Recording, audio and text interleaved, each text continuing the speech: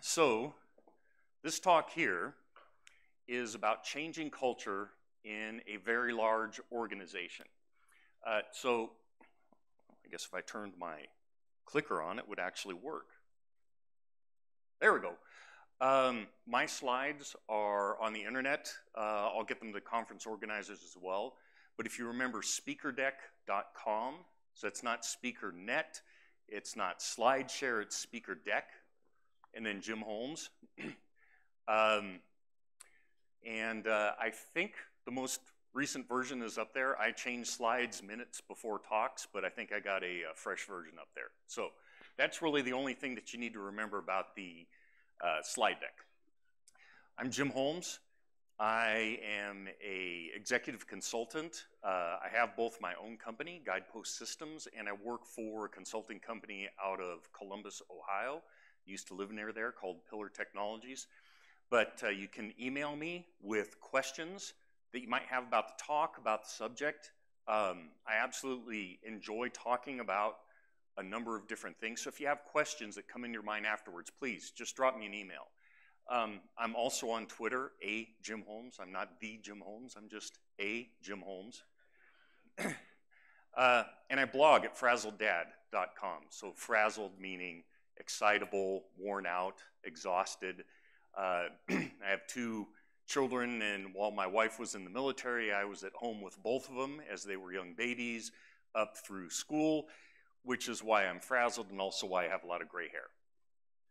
All right, so, I also wrote a book called The Leadership Journey, which is on LeanPub. So some of the things in this talk are covered in that book as well, but if you're looking for help on understanding how to become a better leader, how to become a leader, period, of kind of small to medium teams, you might find this book interesting. But you're here for a story, so whoever said storytelling was important, here's a story.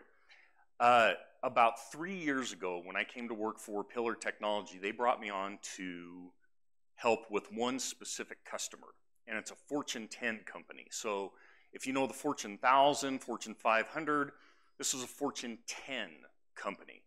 So something like 220,000 employees scattered across 90 different countries on every continent, although I actually don't think they had anybody in Antarctica. And if they did, I didn't want to go there. So I want to make sure everybody understands, here's a pie chart showing my involvement in overall cultural change at this company. I was one person amongst a consultant amongst 220,000. And it's a little difficult to see my impact on the change, so here's a little blow up. And I throw this out here because I want you to understand the context. I was part of a small bit of change across a huge organization. I like to think I had a little impact, but mostly it was being around people that were energized and had good ideas. I gave them some help and some ideas on how to do things, and we ended up having some really significant change across the entire organization. So that's kind of what I'm here to talk about. So 3 years ago, I was brought onto a project, and they said, oh, you're the automation guy. We just need some help writing WebDriver. All right, so I've been consulting for a long time. I've been doing testing for a long time, development, whatever. It's never just about technology, right? There's so many other things, and that's part of what the story is about, is talking about the various issues, roadblocks, other things that we had to address. So one of the first things we ran into when I got into this program was bureaucracy. And so how many of you work for what you would call a large company, say several thousand or more employees? Okay, half, 2/3 of the room. So you are probably very familiar with bureaucracy problems. I didn't get my laptop, my work system that I was supposed to be working on as I was coaching and writing code, for 10 days. I didn't have a system to work on. And I got my system in 10 days, and other people on the team said, I can't believe you got it so fast. What? So bureaucracy At this organization, and by the way, I can't mention the name of this Fortune 10 company because it's a big global company. We had non-disclosure agreements, but it was a very large auto manufacturer who makes really awesome sports cars that are named after certain horses. We'll just leave it at that, okay? But I can't say the name. Ford. So bureaucracy here was horrible. Infrastructure, servers would take months, if not years, to get for your team. And I'm not even talking physical servers, I'm talking virtualized servers. So the notion of being on an agile team that controlled your own environments, laughable, totally gone. Those systems were not even managed within the team. You had to file tickets to look at logs on your development system. That kind of makes it difficult when you're trying to rapidly iterate, when you're trying to do test-driven development, when you're trying to troubleshoot things.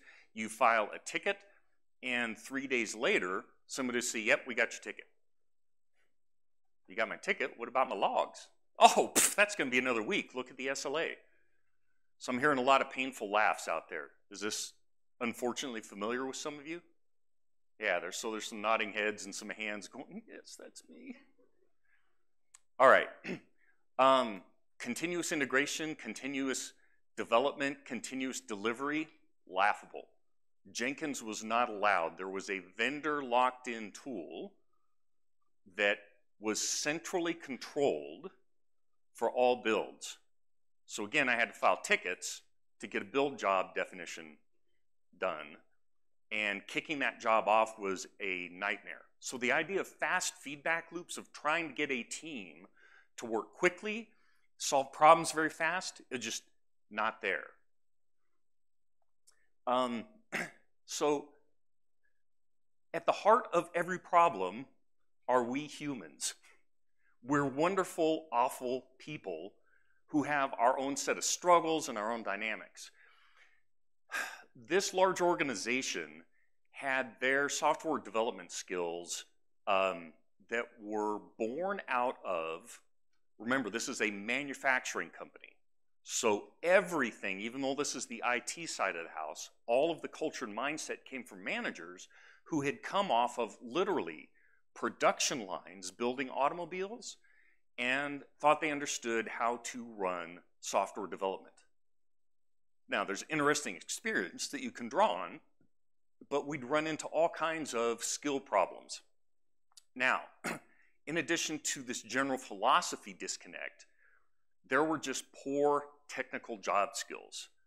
And I'm not talking just about writing bad WebDriver code, I'm talking about not understanding how to build effective test cases, about not understanding how to, say, determine good boundary value test values, about simple basics of testing or software development.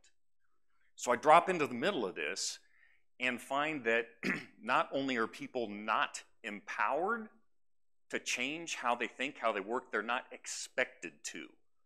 All right, so how many of you here know the phrase, oh, we empower our people to do good things? Right? Okay, it's a common phrase. We empower you. We want to give you permission. That's nice. How about expecting you to do better? There's a big difference there. There's a big difference there.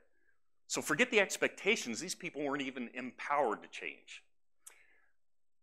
Who here knows the term FUD, F-U-D? Nobody. Okay, this is going to be your big takeaway from the session. FUD, which is a very who here knows of Maslow's pyramid? So a couple hands go up. All right, Maslow's hierarchy defines basic needs, and it's this very interesting philosophy of kind of what drives we humans and how you can move up this pyramid to actually get to a point of self-actualization where you're feeling that you're happy and you're overjoyed, not just about your job, but about life in general. But down at the very bottom level of this, if you can't solve things lower in the pyramid, Maslow said, forget about trying to get to the top, to the pinnacle. And at the very bottom is simple survival. Am I going to have a paycheck? Can I feed my family? Can I feed me? Do I have a house? Part of the people problem in a large organization, actually even in smaller organizations as well, when you're trying to change something, you have people resistant to that change. And that change, that resistance can often be captured under the term FUD. And this stands for fear, uncertainty, and doubt. And it's a very powerful notion. I'm scared to change because I'm worried about, will I still have a job? Test automation in particular drives a lot of fear. You're asking me to automate myself out of a job. No, but we'll have to. I laugh about this, but I run into this all the time over many years. But their first reaction is, how am I going to feed my kids? And that's not hyperbole. That's not me trying to overstate or make a humorous or dramatic point. This is basic human instinct.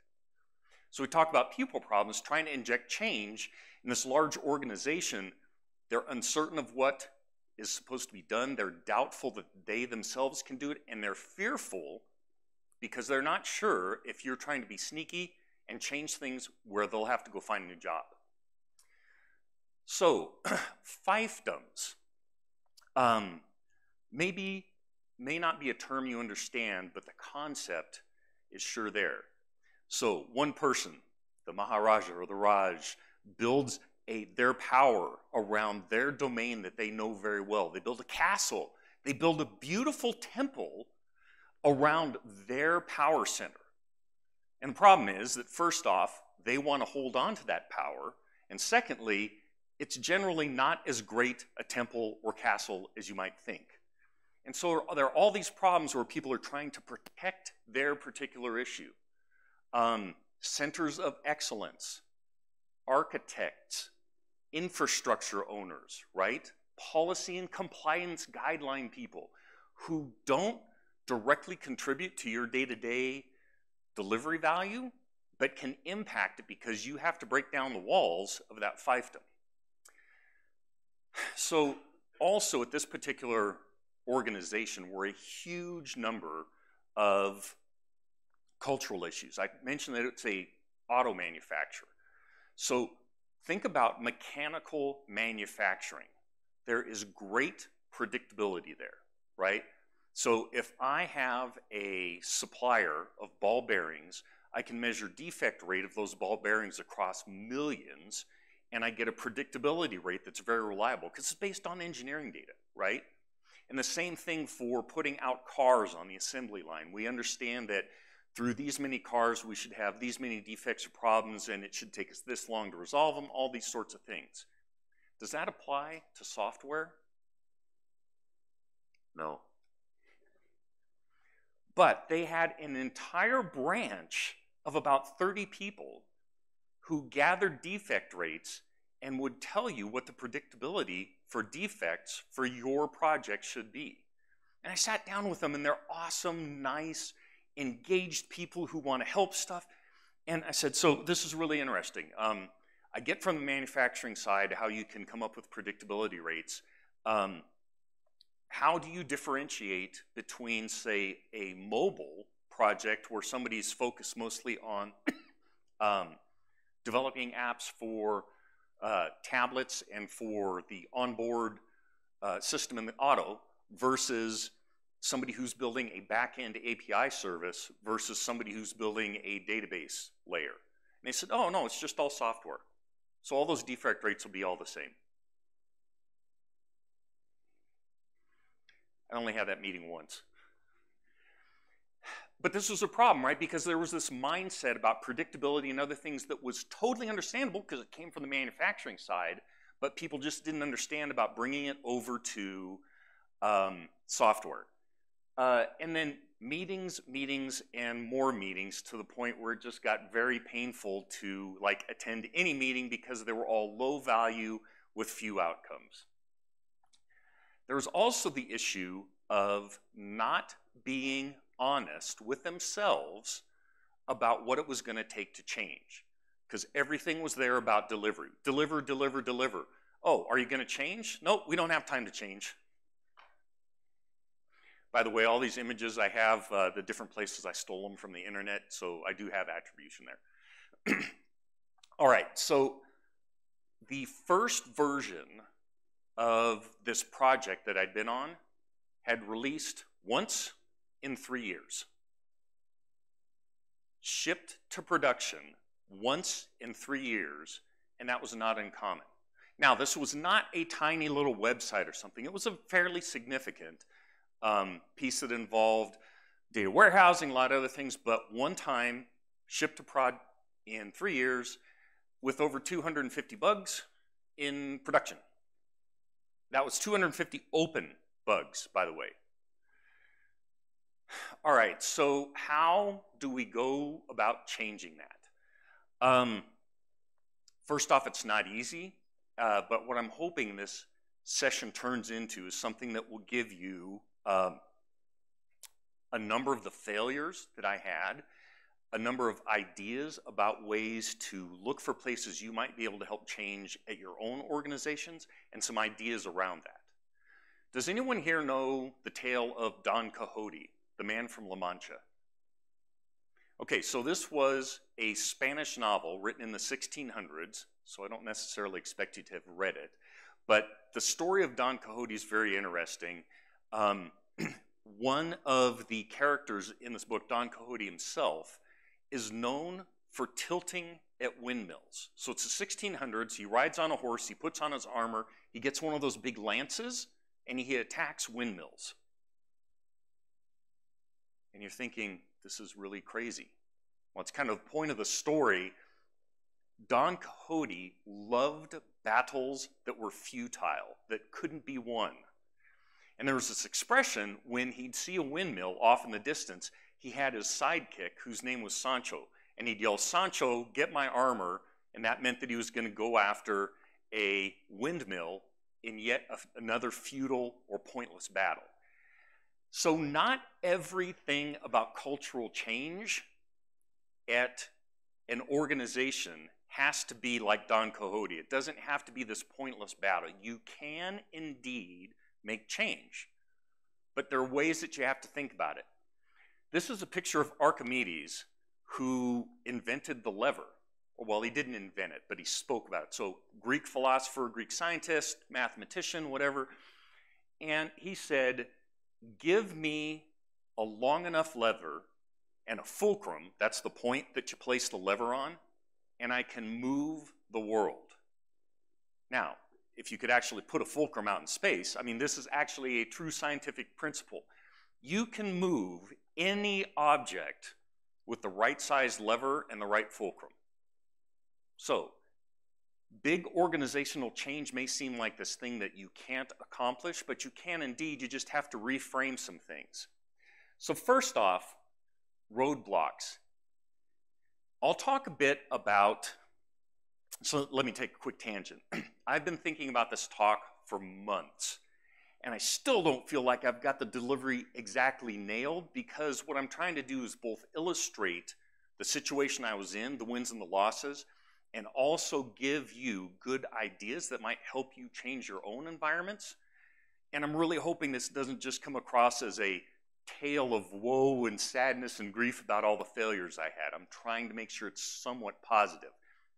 So roadblocks are going to be a fact of life no matter what you do. And roadblocks to me are about overcoming inertia.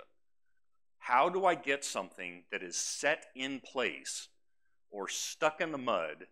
How can I get that thing to move? And there's a lot of different things that we have to think about this. Those organizational policies that I mentioned are one of the first things you'll have to look at. Now, in our particular case, and this may be the case with you as well, there may be certain legal and regulation requirements that mandate how certain things happen. At this particular company that I was at, in the US, labor laws require that you treat company employees differently from contractors. So this large global organization had hired in thousands, tens of thousands of what they called agency folks, so for like staffing people. Look, we've got a project, we need 50 developers and 20 testers for the next 2 years, and they'd get that staff from a different company. Make sense? And it's a model that probably a number of you are engaged with right now. Well, in the US, you can't actually train or provide training to those agency staff like you do your employees. And this is due to silly labor laws. Now, can I, as an independent contractor from outside the company, change that policy? No. I have zero chance, right? So I have to figure out how to move around that one particular policy. Again, some of these policies may be based in labor law. Some policies around, say, deployment to production may be mandated by regulation. In the US, we have laws from Congress that came down around financial messes we've had in the past that mandate a separation of concerns that actually impact on how you can deploy to production. Because every nation should have their Congress or Parliament or whoever deciding on how I can deploy to production, right? So we have to recognize those things. We have to determine how to deal with them. We also have to deal with those fiefdoms, those groups or individuals who have gathered power and influence over a number of years and are concerned about losing that power. Architects in this particular organization were a very strong group of mobsters or gangsters. I may have some strong opinions on this. They would not tell you, but they viewed their job as slowing progress to make sure that it aligned with what they knew and how they knew to do things. So when you'd come in and talk about wanting to install Jenkins just so that you could get your local development environment going faster, there was a huge concern because you were taking away from their domain where they controlled all of those services. And they'd lost sight of what their role really should be. And this was one of the hardest things that I had to deal with, not just on my own program, but as I got into other programs, was learning to have conversations with these architects and get them to understand that things needed to change. The company was struggling very badly because of its inability to react quickly. I mean, when it's taking a year to get a server or 20 days to get someone a system, how in the world can you deliver software fast, right? You can't. So the point became the discussion with the architects of loosen up a little bit and get in your mind that you can become known as the go-to person in this entire organization of 100,000 IT people. You can be the one person to help people quickly navigate and solve problems around how do I get my infrastructure quickly? What services do I really need from the central service group? And what can I do without? And how can I quickly identify those and adapt to them? And it took probably a year, and we got about 75% of the architects that we interacted with on a regular basis to understand that. The other 25% were just not going to change. They were incapable of changing. They couldn't see kind of past their little castle that they had built up. But this is one of the things, one of the roadblocks that you have to start to identify to deal with. So I talked about people, I talked about FUD. They're worried about losing their power. They're worried that they aren't good enough, that as things change, we're involved in technology. Is the technology you're working with right now the same as you worked with 2 years ago? Likely not. So people get really, really scared of that. How am I going to keep pace? So one of the conversations you have to ensure these people will not just be a roadblock, but jump on, is learn how to talk to them and learn the things that they need to feel safe. Do you need more training? Can you come to lunch and learns? Can you sit down and pair with me, and I'll show you how this works so you're more comfortable with it. And then just flat out poor skills. As I said earlier, many of the skills of individuals, if not entire organizations, were 20 or 30 years out of date. No understanding of test-driven development, no understanding of software craftsmanship principles. You want to talk exploratory testing? No idea. Couldn't even do basic test case generation for testers. So it was a really bad spot. So how do you get around that? You start to do things like helping them assess their own skill level, right? But when you start to talk about, hey, I'd like you to take this assessment and let me know where you think you are on this, what's one of the first things you're going to immediately run into? Fear. Oh my God, if I'm honest on this assessment, it's going to show how bad I am. Well, no, that's not the point. I want to help you get to a point where you feel good about your own skills and you are contributing in an extraordinary fashion to this team. All right, so what's that take? That takes you stepping back, understanding their fear, understanding where they think they are on that Maslow hierarchy, and constructing your ideas, right? Okay, I got an assessment, but look, here's what this assessment means. If you think you need help in this area, here's the 5 things I'm going to do for you. You have to have all of that together when you first bring that up. Otherwise, what are you going to do? You're going to explode their fear. But if you say, I've got an assessment, you're going to do the assessment, and then I've got this list of things that will figure out what works best for you to help you get to where we need you to be on the assessment. More importantly, not just the assessment, in your actual job. Lots and lots of issues around that because we're humans, right? So some people are going to hear that and they're going to be okay with it. Some people hear it and they're not going to believe you. Some people are going to hear it and just not accept that they're good enough. So you'll get 80% success rate. This is a number I'm making up. And you're going to have 20% that you're going to have additional struggles with. But identifying those roadblocks and learning how to deal with them is crucial. So, advocates. Remember my slice there on the pie chart of 0.002568, exactly the amount of influence I had? You likely, especially in a larger organization, cannot make organizational impact by yourself. You need helpers. You need helpers at many different levels in many different areas.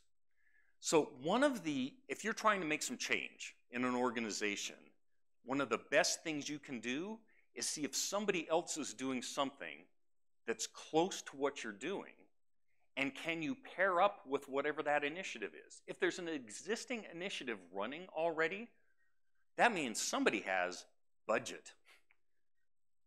Because everything at some point is going to come down to money. And if it's not just cash, it is a willingness to commit time on the schedule and the resulting opportunity cost that comes about when we say, we're going to take 4 hours a week to do training. Okay, if I'm taking 4 hours a week to do training, what am I not doing those 4 hours? I'm not shipping. I'm not delivering. I'm not writing new code. I'm not doing testing. I'm doing things which are going to make that better. But so many managers, so many executives don't think of that long-term thing. They look at the immediate short-term gains. All right? But if there's an existing initiative, that means somebody somewhere has gotten some approval for money and time on the schedule to do stuff. So can you be part of that initiative and use that initiative's power, if you will, to help you get the change you're looking for? We, on the IT side of the house, have for many, many years had abject failures to understand the business side. The business side has had abject failures to understand us. They just want to lock us in a room and slide pizza under the door and get software out through the mail slot, right? Okay, but we also have to admit that we have also, pretty much forever, not paid enough attention to what's going on the business side. So we don't understand the goals. We don't understand the revenue model. We don't understand who the real customers are. And we don't understand how some of our managers and some of the executives that they work for see success for themselves or for the organization. It's very easy for us to say, I just want to sit in that dark room, get pizza under the door, and write code and do my testing. And that's all I want to know. But you're doing a disservice to yourself as a human if you don't understand that bigger picture. By understanding the business, it's easier for you to advocate for the changes you want. We're trying to not improve velocity because velocity is kind of vaporware and this weird thing that's intangible and different, can't be measured across teams. I don't care about velocity, but when I can talk to management about cutting failure demand or about cutting waste or about cutting rework, all of a sudden their ears perk up. When you tell a manager or an executive that you think test-driven development and better testing collaboration across the life cycle will help cut rework, this now is music to their ears. They don't understand web services, XML, JSONified, XSLT transformation. They don't understand all that techno blabla, right? What they do understand is over the last 3 years, we've had a 30% rework rate. That means effectively we've lost 1 year out of the last 3 in fixing quality issues. All of a sudden, their eyes start to perk up. Oh, and by the way, that's an actual story that I've had talking with the CEO of a company where I was the director of quality and trying to make sure he understood why I was asking for changes. But when I talk to that CEO and I say, you have lost an entire year, what do you think about that? And like after his head exploded and he stopped yelling, then we had a good conversation. But by learning the business, you can be a better advocate for yourself. Find levers. Archimedes, right? Give me the right lever, the right fulcrum, and I can move the world. But you have to find those levers. And it's both at managers and executive level. So when I say managers and differentiate that between executives, I don't know what your hierarchy is in your organization, right? What I'm trying to kind of indicate is leaders around your team and then leaders well up in the business organization. The larger that organization is, the bigger the change you're trying to affect or have roll out, the higher up you have to go. And the thing is, if you're looking at something that you're trying to impact an organization of thousands, your manager may be the most awesome person, and he or she may be a great advocate to have on your side. Can they make those impacts? Highly, highly doubtful, which means you have to start working up that hierarchy and get to a point where you can reach executives who have influence and can say, yes, it must be done this way. And do you think you personally are going to get face time with that executive? Likely not. And I'm not trying to downplay this and make it negative. Rather, what I'm trying to do is set the stage so you understand, how can I find the people who need to make some decisions or who have some impact here? Okay, I need to talk with literally, or not I need to talk with, the CTO who oversees 50,000 people is the person who has to make this decision. I don't think I can send them an Outlook invite for an hour. Probably won't go, right? So how do I find how to influence that person? Well, I have to talk to my manager, make a case to them, help their manager understand, help the department exec understand, and eventually percolate it up. But finding those levers is critical. Because, again, the more people you're trying to influence, the more people you're trying to change, the bigger a change you're trying to have, you simply can't do it without that high level support. We talk about grassroots efforts, Agile will talk about self-organizing teams, and that's all really awesome, and I'm not downplaying that because it's important, but if you think that 5 self-organizing teams are somehow going to change how everything happens across a group of 50,000 people, you're deluding yourselves. I probably came out harsher than I meant that to. So let me say this again, and hopefully in nicer fashion. It's just not going to be effective, right? Certain things from the grassroots, you can absolutely use as success stories, and you should, but it's not going to be enough to have this grassroots effort quickly and effectively percolate out across a whole organization, all right? So you take those stories and use that as an example, use it as business level, but you have to then go find the right people. That means finding change agents, and those change agents may be the executives, they may be people down on your team, because you're gonna have change agents for different sorts of things, those grassroots level, right? So rolling out 3 amigos conversations. Well, I don't need the CTO to sign off on that, right? We can just start doing that down at the team level. Who can I find on the team that likes having effective conversations? I get a few of those excited people, we'll figure it out, and we go from there. That's great change agents. Maybe I'm looking to do departmental lunch and learns. Well, I need to find somebody who can help me get excited and make some things happen at the department, right? Finding the right change agents helps you because you get advocates, you get champions, you get somebody who you can commiserate with when you're running into roadblocks and failures, because that's going to happen. Okay, so the big thing is to keep yourself sane. And you keep yourself sane by setting reasonable, rational, attainable expectations, all right? I can get all fired up about bringing mob programming to the entire IT organization of 50,000 people, and it's likely not going to happen. Or it's not going to happen as fast as I'd like, or it may not happen exactly how and where I'd like, right?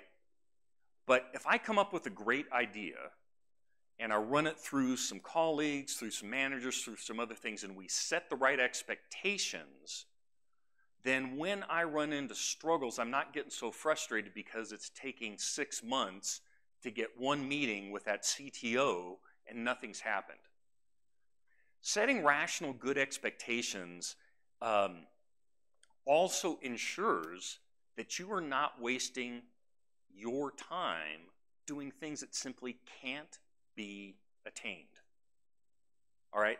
I happen to like C# because I've been in .NET for a very long time.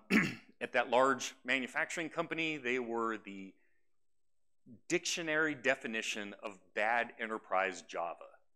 Well, okay, so I thought they'd be more effective if they moved over to .NET, a lot better tooling, blah, blah, blah. Is that ever going to happen? No. It's unreasonable expectation. But what can I change there that is more reasonable? Well, I can start using inside of the Java ecosystem, there are tools that I can use to help them with better software craftsmanship. I can look at hooking up a Jenkins server, even if it's just this little one computer that I may or may not have borrowed from one of the managers who wasn't using it. I don't know who moved it out from under their desk that one day, but it just suddenly appeared hooked up next to a monitor, and there's a Jenkins server, and then we can start bringing in things like SonarQube and unit testing and some other things, right? That's reasonable expectations. In any change effort, regardless of how big or how small, you're going to have failures. We're humans, right? We run into problems. We don't think things well enough. I've only had 8 cups of coffee, sorry. By the way, my jokes don't get any better, so if you're looking for better laughter a little later on, it's just not going to happen. So you are going to run into failures. And the thing is to take the feedback. Why did that thing fail? So the company that I was at was a manufacturing company, right? An automobile manufacturing company. Long history in manufacturing. They've been going since 1900, all right? I found out when I was trying to get prototypes or spikes done that the permission for that would always get shot down. Look, I'd like us to spike out running Selenium grid so that we can get our tests to run a little faster. No, we don't do prototypes, we don't do spikes. And so a lot of months of anger and a lot of whiskey were involved. And all of a sudden, in a tangential conversation, somebody said, oh, you know, they're big on experiments here. And all of a sudden, this big light bulb came on over my head. It's a manufacturing company. When you talk about prototypes or spikes, they think that you're just going to waste time. But if I frame something in the scientific method that you learned in school as an experiment, with a hypothesis, with test criteria, with an expected outcome, with a plan, I took that same exact idea for Selenium Grid, swear to God, same idea, rephrased it as a scientific experiment, put it back to the same manager who disapproved it, and they said, oh, this looks great. But I learned from a failure there, I learned more about how the business culture worked, right? Learned how to reframe, and after another 6 or 8 months, we finally got Selenium Grid working. So here's the thing. You will fail, it will be frustrating, it will take a long time. Celebrate your wins. If you get a Jenkins server up and running, yay, put it up on a dashboard. Put it up on an information radiator. If it's something small, celebrate that. If it's big, have a party, and I'm serious. So I mentioned that first version took 3 years to release, one single release, right? 250 bugs in production. On V2, we had the first ship released to production in 6 months. No, actually it was 9 months. Okay, now to me, maybe to you, that's crazy because it's insane. 3 years down to 9 months? Holy crap, that's big stuff. And we shipped again in 3 more months after that. And then the third release was a month after the second release. And I felt the bosses were not trumpeting this well enough. They were not recognizing this extraordinary change that we'd had. So we were in this big open room, kind of cubicle land, kind of team working area, and the bosses, a line level manager, his boss, and then even a low level executive all sat right behind a big whiteboard that was actually about this size. So one evening after all the bosses had left, I drew that right behind their desks. Because this showed value that we were delivering. And we had 0 bugs in prod. I may have been trying to rub the other team's nose in their 250 bugs, but we won't go there. But this was a huge, huge win. And the bosses come in the next morning and they're kind of like, who put that up? I was like, I don't know. They knew who it was because, yeah. All right, so current state of that team, of that project, used to be stovepipe teams. Oh, it's the development team. They come from the developer center of excellence. Here's the testers who come from the center of excellence, right? Single team. Every single story gets 3 Amigo conversations on it at multiple points. If you don't know about 3 Amigos, that's a whole separate conference talk, or see me in the hallway and I'll tell you about it. Devs and testers were pairing effectively all the time. The testers had actually become more technical and better at their jobs. We didn't file bugs. Because when something got found, the tester or whoever found it would go talk to a developer and they'd fix it right there. And you want to talk about people freaking out? You didn't file a bug report. How are we going to triage it? What's the triage? It's fixed already. It's out in production. Next problem. 0 bugs in production. Huge. value going out to customers on a regular basis. Nowhere near continuous delivery, right? But was it 3 years between releases? No, we were down to a couple weeks. Huge win. The testers were happy.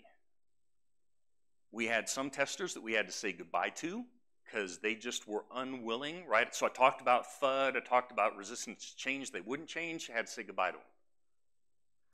So here's a few helpful things. I talked about learn the business. I'll stomp my foot about that. As a software professional, there is little better you can do to help yourself and help your organization than learn what the organization does. Learn more about people. We humans suck. We're grumpy, we're resistant. We don't like change, even though we may talk about, oh, I think change is great. No. All right, so here are some great books. Don't go writing these all down. It'll be on the slide deck that's up on speaker deck, okay? But there are some great books and philosophies out there that can help you learn how to interact with people, learn how to influence them. And I don't mean this in like a bad salesman kind of way, right? This is learning how to persuade for a better good. I'm not a big one on asking permission. Like, I'll just draw stuff behind the boss's desks.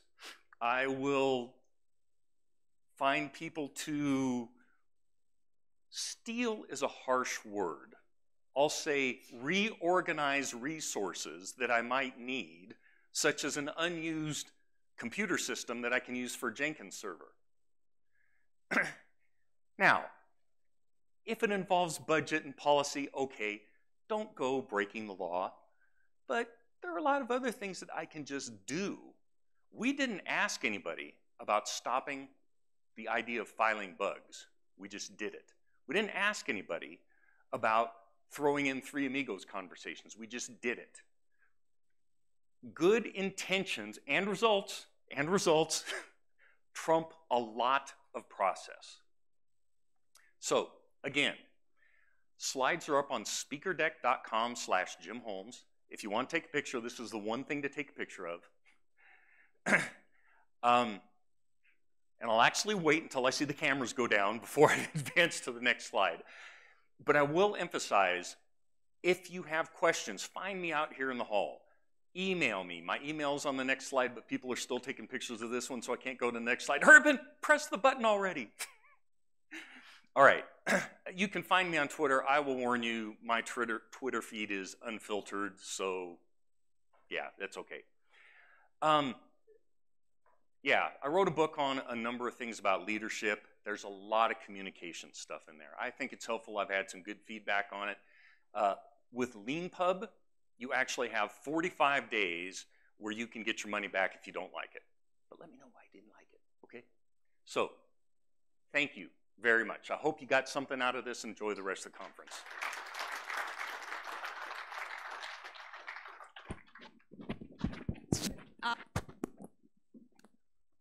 That's me making all the noise, sorry. Yeah, thanks, Jim.